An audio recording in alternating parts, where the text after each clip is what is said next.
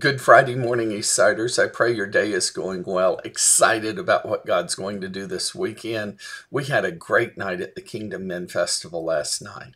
We have an appointment issue this morning with something that was supposed to happen. If you would, just keep that in your prayers. So thankful to share God's word with you today. And today we continue looking at Acts 2, and I want to look at one phrase from chapter 2, verse 32.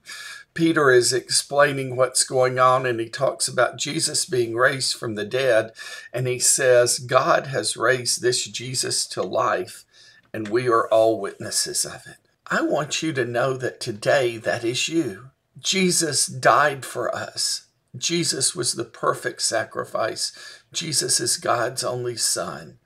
And God raised this Jesus to life.